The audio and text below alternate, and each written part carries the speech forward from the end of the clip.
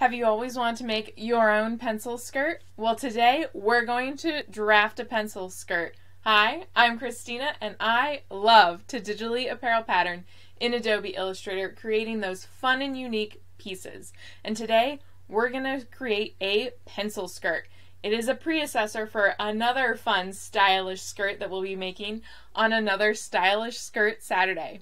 So, without any further ado, let's bring up Illustrator and get this stylish skirt made. Now, pencil skirts are a fun and quick process if you already have your basic block built. I have a video, check it out up here, if you want to hand draft your own skirt block so that you can then create your own pencil skirt. The other thing that you always have to be careful with pencil skirts is you want to make sure that you actually can walk in them. So you either will want to put a kick pleat in the back, or you want to make sure that you're not taking it in so much at your knees that you will not be able to take a step. With that said, I'm going to move on and start patterning. So I have my little inspiration photo right here, and I'm just going to be adding a little bit of take in right at the knees. I am going to zoom in too far. I'm on too far. And I'm just going to move them just a little bit apart so I have a little bit more room to breathe with it. Now you want to make sure you know the length of your hem first off. So I decided to keep my half scale basically at a 5.5 inches down from the hip line. Then all we're going to do is I'm going to draft a line here. Go one at 90. We are working on half scale, and that's why that is giant. I didn't think about that, but that's okay. It'll still work perfectly for this notch maker. So what I'm going to do is I'm going to move it over 1 inch. I'm going to hit OK. And that actually might even be a little much for a half scale. Let's check and see how much that is taking it in. 3.75. So basically, no, I'm going to call that okay. And then what I'm going to do is I'm going to highlight the outside, and then I'm going to add an anchor point right at that notch, and then I'm going to subtract that anchor point there, and bam, my pencil skirt has started. Now I'll probably want to go back and just even that out just a little bit, and even possibly pull that down just a smidge. And then the other thing I'm going to do is I'm going to curve that guy, pull one handle all the way in, and get the other handle going straight up and down. So I have that nice 90-degree curve at my hem.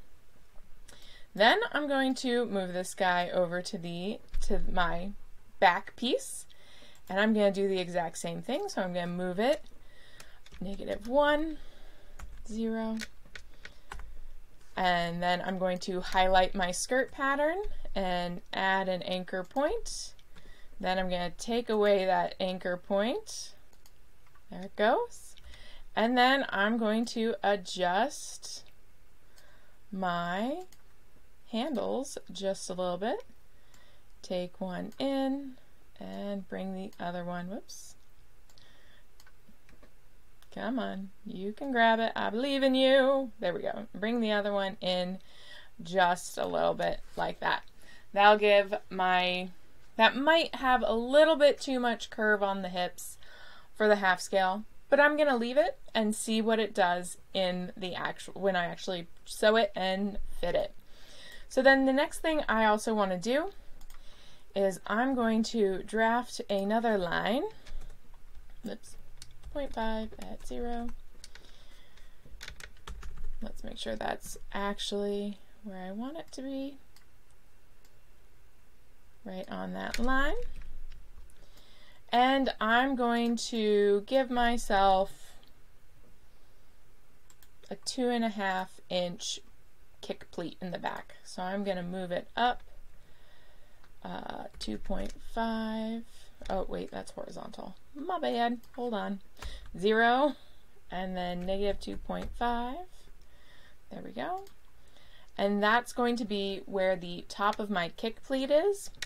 And I'm just going to, that'll just be a notch, because I'm not going to do anything too special with that kick pleat. I'm just going to have it be there. Then the last and final thing is I need a waistband for this pattern. So I'm again going to do I'll do a 3/4 inch on the double, so 1.5 inches by 13.75. And I definitely wanted to draft that the other way, but that's okay. There we go. And I'm also going to throw my 13.75. I'm going to put a line there. We're going to make sure that it is centered. And then I'm going to make it a dashed line, so I know that is my fold. And there it is. That is how fast and easy you can draft a pencil skirt in Adobe Illustrator.